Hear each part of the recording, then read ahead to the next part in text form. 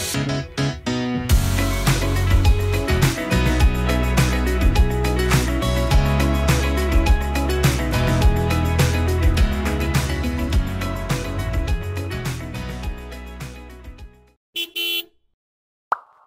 はようございます。今日は黒部ダムを見に行きます。はい、日本一のダムを見に来ました。はい。長野県の扇沢駅というところから黒部ダムに行くんですけど、昨日はもう扇沢駅の無料駐車場があって、そこで車中泊して今日は朝一の電気バスで、に乗りたいと思います。今日めっちゃ天気いいからな、多分綺麗にダムが見えるんじゃないかと。最近雨続きやったんですけど、で今日からな観光放水、ちょうど観光放水を狙ってきたので今日から開始です。しかも晴れやからめっちゃいい。楽しみです。行ってきます。行きます。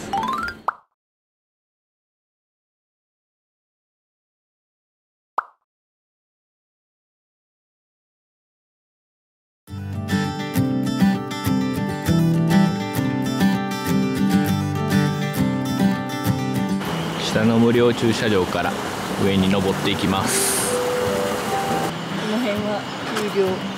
そうやな、こっちは有料駐車場。1000円節約した。1000円、12時間1000円やったな。電気バスに乗って上に上がります。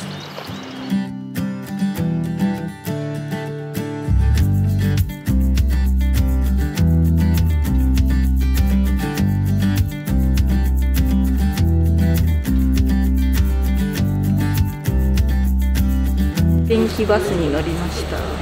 これで扇沢駅から黒部ダムまで16分、約16分でした。楽しみ。お天気良かったな。もうめっちゃ天気いいからな、楽しみです。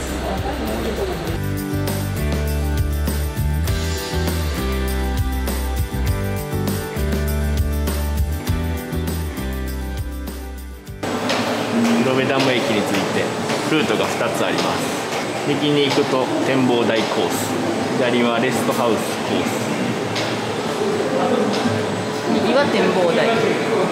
右から展望台経由でダムの方に向かいます。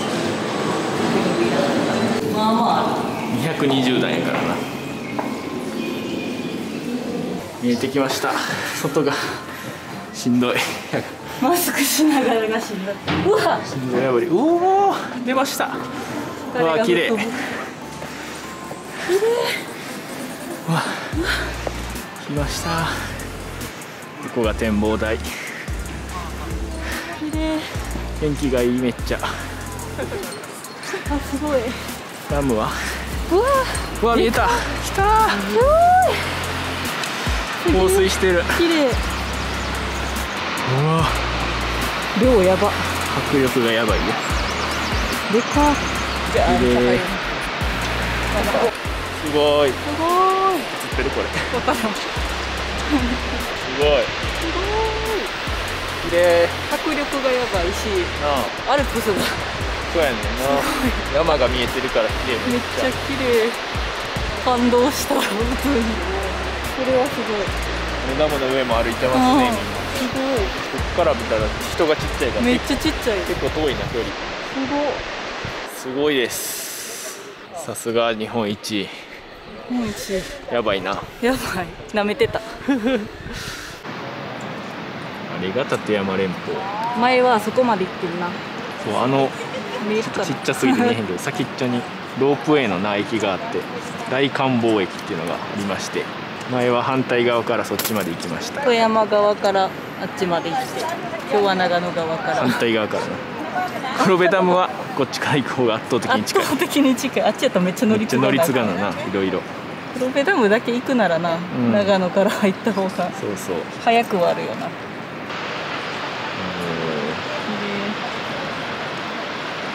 上の展望台から歩いてもうちょっと近づいていけるんで、降りていきます。はい、せっかく登ったやつを降りていきます。こんな感じです。外階段を降りていきます。近づいたらまた迫力が。ほんまやな、近づいてきた。と近づきました。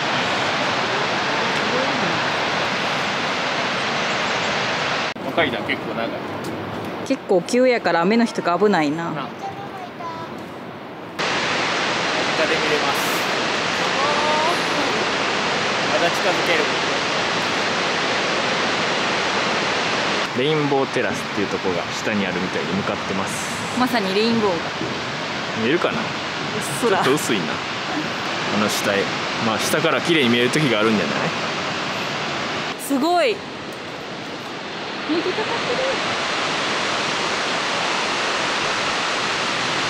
すごいですね。レインボーテラス一番近いな。近い。虹がちゃんとかかってる。虹かかってる。すごい。いいね。めっちゃかかってる。綺麗な虹がかかってます。ダブルこうなってるね、ほんまは。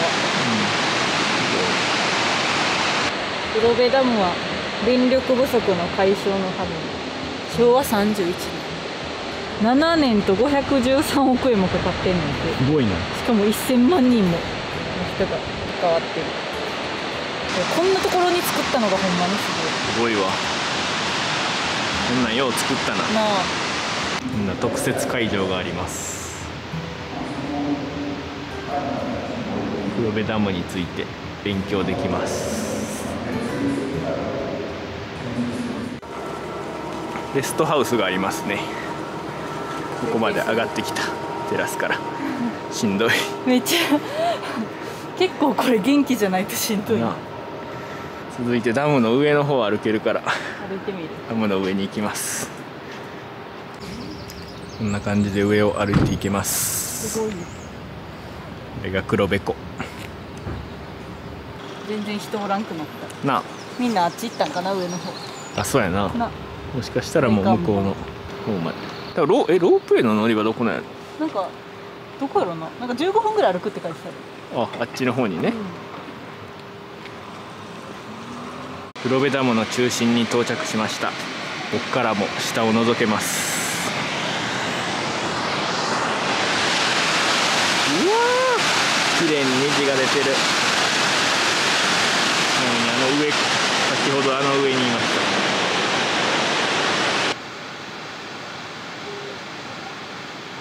た。あそこに遊覧船があって、ここの黒部湖はガルベっていう遊覧船で巡ることができます。今日は私たちは乗りませんが、ゲストハウスの上に無料休憩所があったのでそこにやってまいりました。ほんまはな、黒部ダムカレーとか食べようと思ってたんやけど、まだ9時早すぎて早く来すぎて空いてなかった。さすがに朝の9時でレストランは10時からやった。朝からカレー食べるやつはおらんかった。今日はおやつを持ってきてます。はい、ご紹介お願いします。安曇野のなんか有名なスコーン屋さん。そう、昨日行ってきて、タケノスベイクっていうスコーン屋さんに行ってきたので、そこで買ったスコーンを持ってきました。すごかったな、めっちゃ人気やった。めちゃくちゃ朝な、何時？11時オープンで10時15分ぐらいには着いたんかな。でも7番目やって。そう、早めに行って。でも整理券配ってんねんな、もう人気やから。整理券配ってて7番目でしたその後もな、すごいめっちゃいっぱい人来て、めっちゃ人気やったな、平日やのに。で結局昨日9個買ったんか。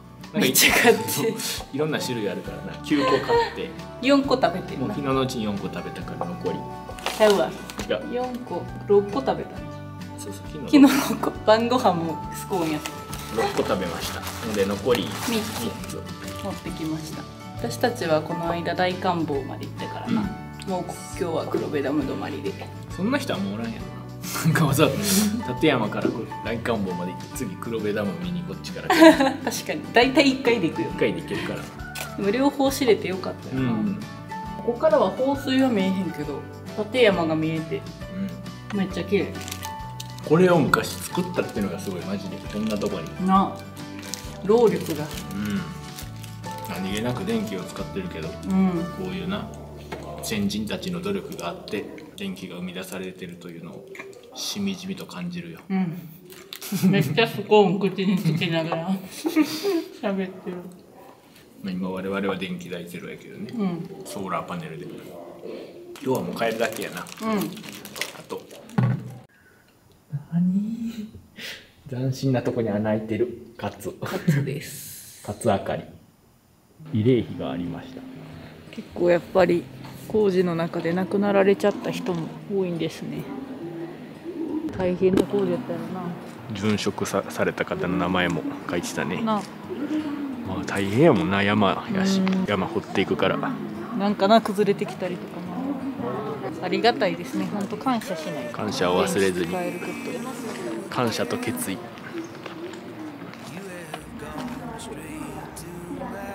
それではまた電気バスに乗って扇沢に帰ります。バス乗り場までの道トンネルやねんけどバリ寒い。10度や。10度です。寒い。5分これ。ここ徒歩5分です。過ぎてきてしまう。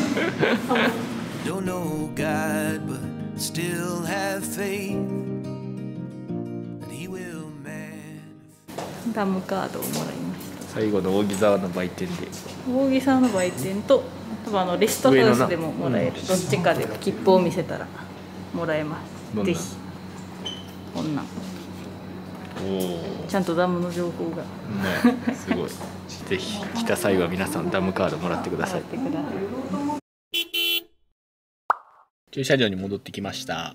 まあ、実はそこから昼寝したんで、昼寝じゃないな、ちょっとゴロゴロしました。ゴロゴロして今になります。はい。でここはですね、その駐車場から扇沢の駐車場から15分ぐらい来たとこにある大町温泉郷という温泉街が、温泉街っていうかな、温泉がまあいろいろあるとこがあって、そこの黒部観光ホテルというとこに来ました。はい。お風呂に入りに。もう今日はお風呂に入りたいと思います。この間買ったんですけど、信州物見湯さん手形。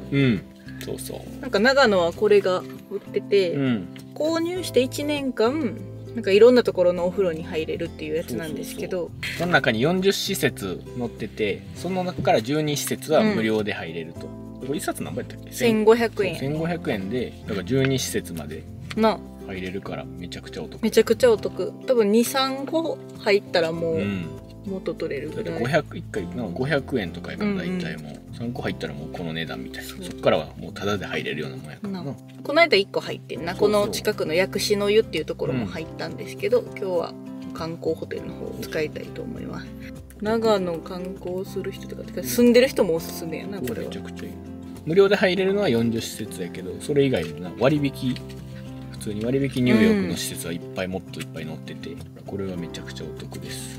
これ私たちは白馬の道の駅で買ったんですけど、まあ、長野県のな多分、観光案内所とか道の駅は置いてると思います、しかも1年有効やからな。めっちゃいいよな。我々は秋にまたこの長野に戻ってくる予定なんで。秋にも使う。そうそう。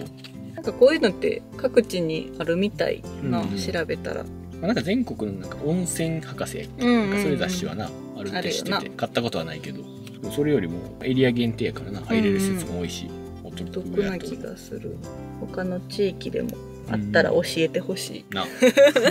これはたまたま調べたら出てきてんな。そんなわけで、はい、お風呂行ってきます。ということでダム編終了。はい。これでアルペンルート制覇ですか。そうやな。ロープウェイだけ乗ってないけど。放水までな、待ったけど1週間以上、1週間ぐらいかな。1週間ぐらい待ったな、長野で。でも待ってよかった、ほんまに。見れてよかった。この回ありました。ではご視聴いただきありがとうございました。ありがとうございました。高評価、チャンネル登録よろしくお願いします。お願いします。ではバイバーイ。